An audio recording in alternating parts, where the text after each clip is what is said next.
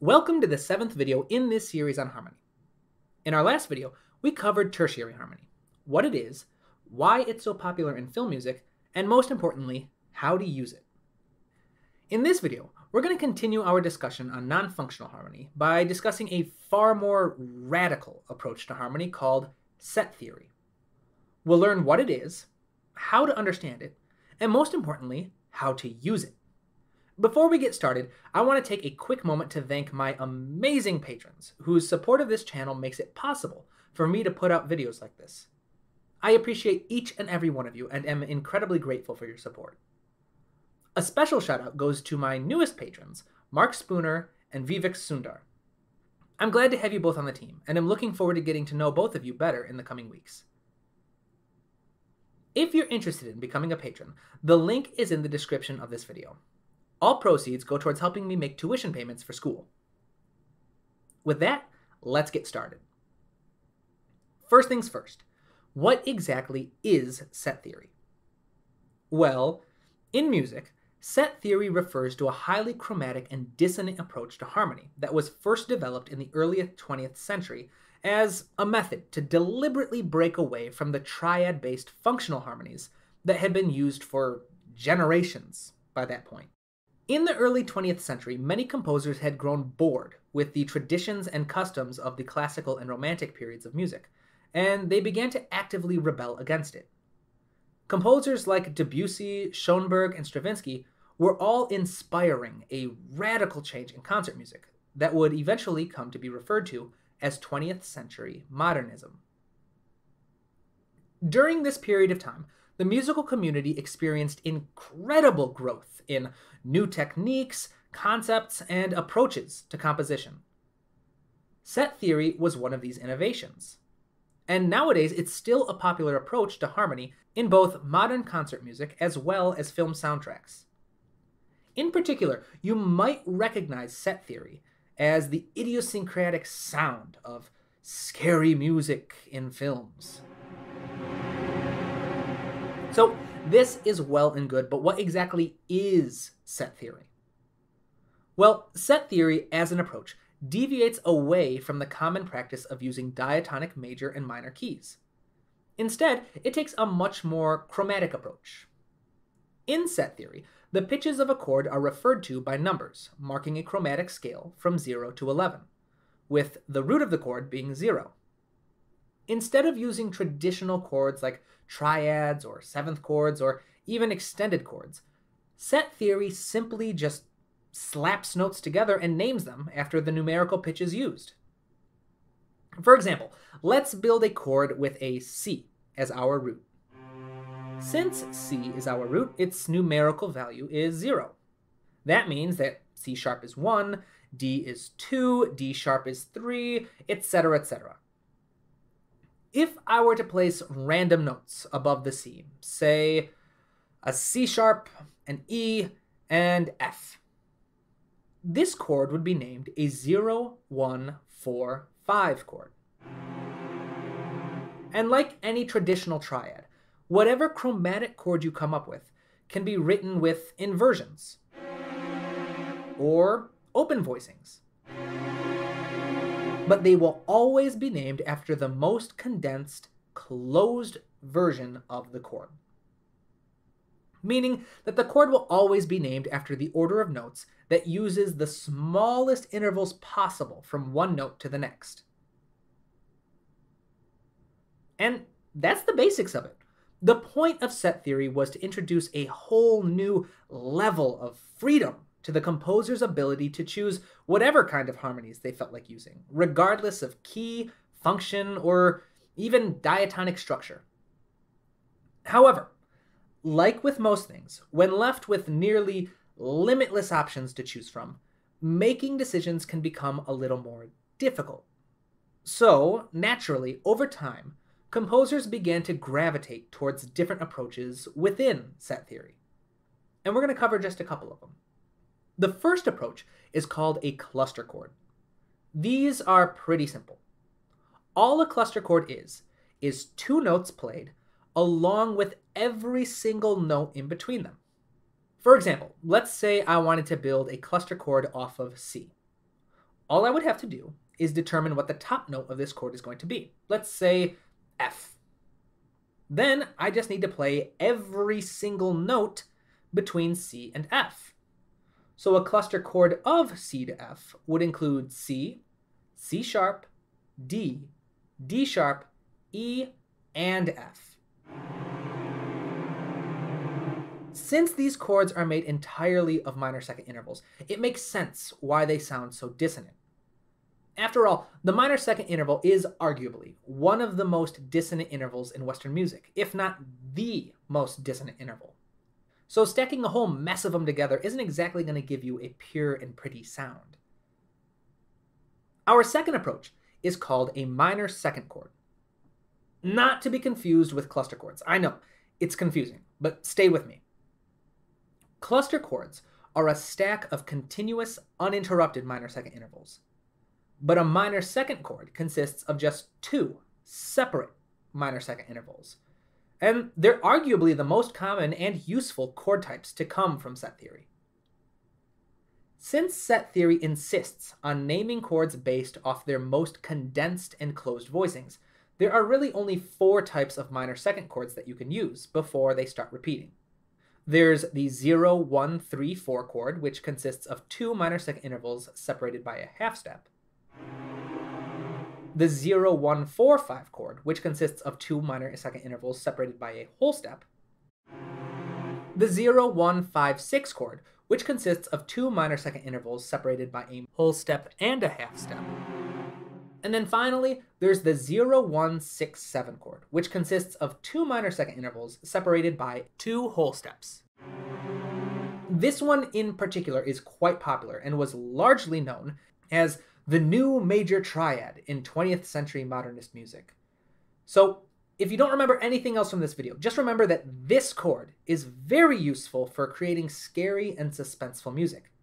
Just write out your bass line and then build a bunch of these chords from it. So there is just one last thing I want to tackle before we move on to a practical example in Cubase, and that is the impact of octave displacement. So I'm assuming that if you ever use set theory, it will be because you're trying to write creepy sounding music for a film project, a game, a hobby piece, whatever. In that case, it can be really helpful to know how the way you voice these chords can have a huge impact on just how crunchy and dissonant they sound. Now, we talked about how minor second intervals are very dissonant. They don't blend too well together.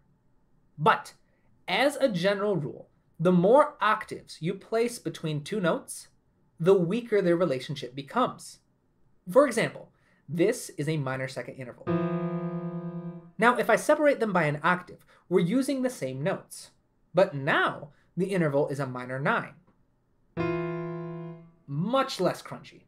If we go another octave, it becomes even less so. Octave displacement is a very simple concept, but it can have a huge impact on the kind of feel that you're going for within your music. So with that out of the way, let's take a look at some practical examples. All right, so here we go. Let's do this. Let's start by just doing a quick bass line. So I'll do C sharp to C, or I guess that's to be D flat since we're moving down. D flat to C, then let's go up to an F sharp, and then back to an F. So we've got 2 minor seconds separated by a tritone. You can do anything you'd like here for the piece. I'm trying to write a creepy piece. And in scary music, there's not typically a melody. In suspenseful stuff there can be, but in just like straight horror stuff, the purpose of the music is supposed to be unsettling. And a great way to accomplish unsettling music is to get rid of a lot of the things people are used to being present in music. Melody being one of them. So the bass line is going to work sort of like a pseudo melody for us. Let's listen to this real quick.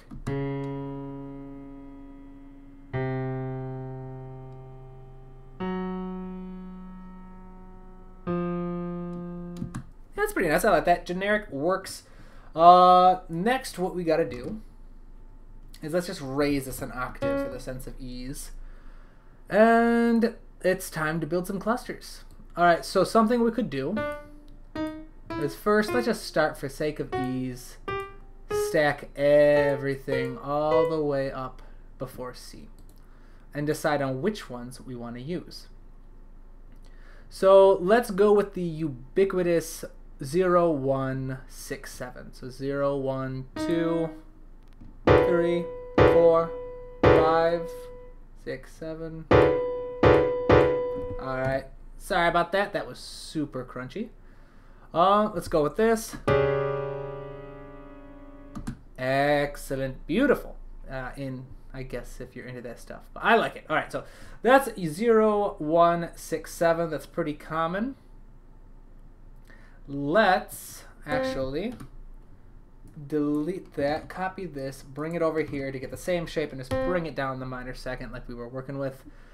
And now, just because we can, let's bring it down 2. It's going to be on F sharp. And at this point, I'm not putting a lot of thought into what I want my clusters to be. Ooh, clusters. Let's do a cluster for the last one. Let's just do a 4-note cluster since all the others use 4 notes. So really, it's kind of simple. You can put as much thought or as little thought into this as you like. Typically, I would spend a little bit of time and I'd try to figure out just what kind of combos do I think work best, what kind of instruments am I working with, stuff like that. But in terms of just a demonstration, this is really as simple as you can get it. Just stack a bunch of clusters with each other. Let's give this a sound.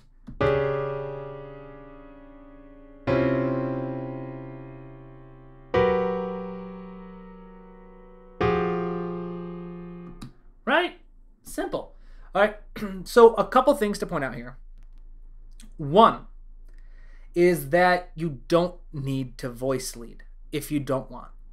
All right, again, like I said earlier, with scary music, the kind of the best tool you have is to make unsettling. Since in lots of film music, people are used to listening to nice, smooth transitions, having these jarring jumps can be very useful in making it feel unnerving. If you do want to voice lead it, because you just like to voice lead, it'd be the same basic ideas. Keep common tones in the same place. Do we have any common tones? We got the C sharp there, so let's move this up. So there's still gonna be some leaps. Yeah, so C to C sharp, D to E, G to F, G sharp to C. That is not the best voice leading, but we're not working with triads, so we can't do too much fancy stuff here. But F to F sharp, that works. Let's see, C sharp. Let's get that. C to C, B is gonna work better. So let's move that down here. Let's see. So C sharp to A sharp, E to F sharp, F to F sharp. So no, let's go C. Let's bring that down.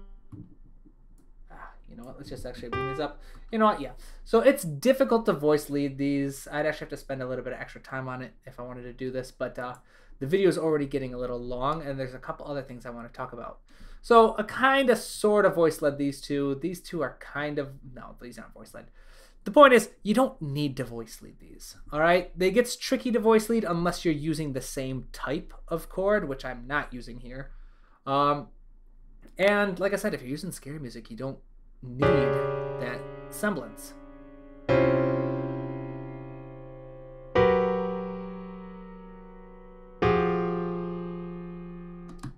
Okay, so there's that.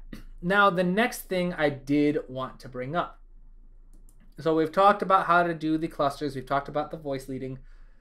You'll see I have 2 more tracks loaded here, strings and brass. I wanted to point something out. In general, if you want something super dissonant in your writing, strings and woodwinds will be super dissonant. I mean, let's give this a listen.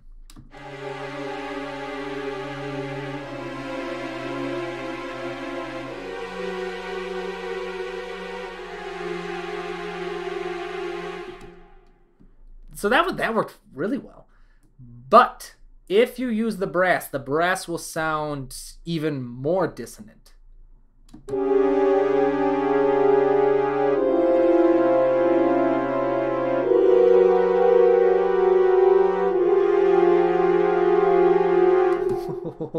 Yes, I like that. But yes, so the brass will always sound more dissonant than strings and woodwinds, and it has to just do with the natural harmonic series and the overtones that each of these instruments create that are part of their timbre or their sonic tone color. I'm not going to go into a whole mess of like why that is, but just know that if you're writing scary music, brass will sound crunchier, it'll sound more dissonant than strings and woodwinds, and you can use that to your advantage. Don't use it right out the bat, but save it for just the perfect moment.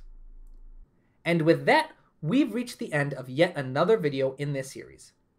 I hope you found it helpful. There are only a few left before we wrap it up and get started on the new series that will cover melody. If you found this video helpful, please like and subscribe to the channel and share it with anyone you think would enjoy it. I want to give one more shout out to my amazing patrons whose support helps make these videos possible. I appreciate each and every one of you more than you know. I also appreciate each of you who are watching these videos. Your kind messages, comments, and emails just mean the world to me, and they keep me excited to keep making new content.